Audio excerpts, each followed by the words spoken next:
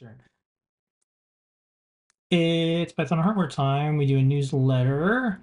You can get the newsletter at Adafruit Daily. It is over 10,000 people subscribe to this weekly newsletter. No spam, no tracking, none of the things that I got sold out. Yeah, you got My phone got sold out. you I got don't know. text messages all the I'm time. now on the text message hell. So let's go over some of the things. There's a Raspberry Pi model guide if you want to check it out on Raspberry Pi Tips. There's a Raspberry Pi Connect remote shell access and support for older devices. They just announced that. That's kind of neat. Bluetooth manager for Linux. That's kind of cool. I like this because it's so hard to use blues.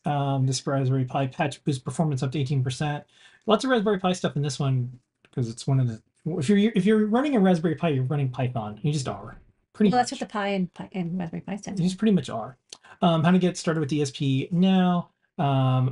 Feather of the Day launched. We have a Feather of the Day series that you can check out on our website, and it'll also appear in the newsletter. And then there's a new podcast from people well known. Our favoriteest people. In the maker we love everybody, but yeah, Paul and Todd. Yeah. They did their July 1st episode. They discussed a new tutorial from Professor John Gallagher using CircuitPython with this PyCharm. is their 10th episode, I think, or 11th. They're like they just started, but it's like it's already hot. I'm into it. The Bootloader is a cool name too. It's a great name. Yeah. And two like such smart, creative people with great voices. So one of the things that we try to do with the newsletter is use the newsletter to lift up other people. That's kind of our goal for all the things we do.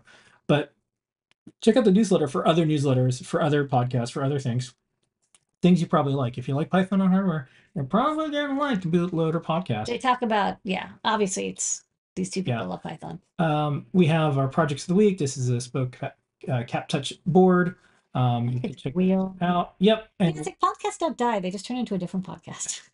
The custom circuit board uses Raspberry Pi Pico, USB, MIDI, and keyboard are all connected up via CircuitPython code. It's all on GitHub.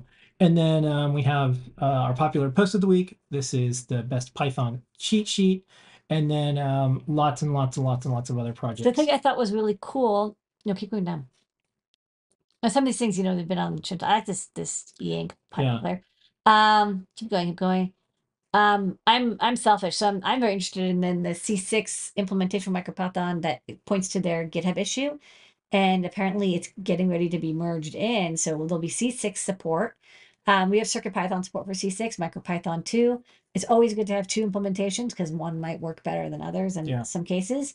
Cool chip because it's really focused on IoT. It's got Wi-Fi, Bluetooth, and Zigbee, 802.15.4. So it's good for, like making little mesh networks, little point-to-point communication. But you get all the benefits of, the RISC-V core and ESP32 chipset. So I'm going to have the C6 Feather out soon. So I'll probably make sure it works with MicroPython. Alrighty, delivered each week, like I said. Spam free. We don't use your email address. Not sell you out like whoever sold me out. And now I get like 16 spam texts a day. Completely separate website, adafruitdaily.com has nothing to do with your store account because we respect your privacy and we hate spam more than you do.